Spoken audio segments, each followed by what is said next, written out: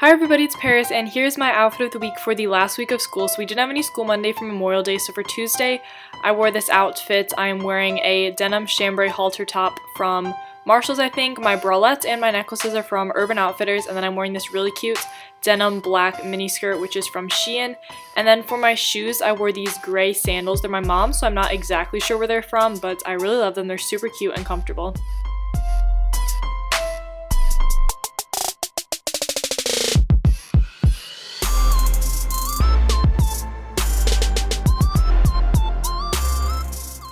Then for Wednesday's outfit, it's just another simple, cute outfit. My shirt is from Urban Outfitters. I'm wearing my favorite Lily Pulitzer shorts. They're so comfortable and colorful and cute.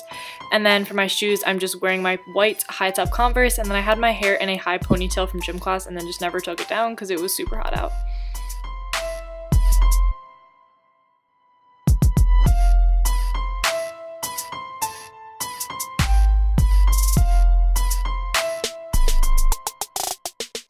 For Thursday's outfit, I'm wearing a shirt that is basically identical to the shirt I wore yesterday, so sorry about it, but this one is from Shein. It's really pretty red color. For jewelry, I'm wearing my black pearl necklace, and then my shorts are from Target. They're like black crochet. They're again really comfortable and cute. And then I wore my favorites, gray and tan Adidas sneakers.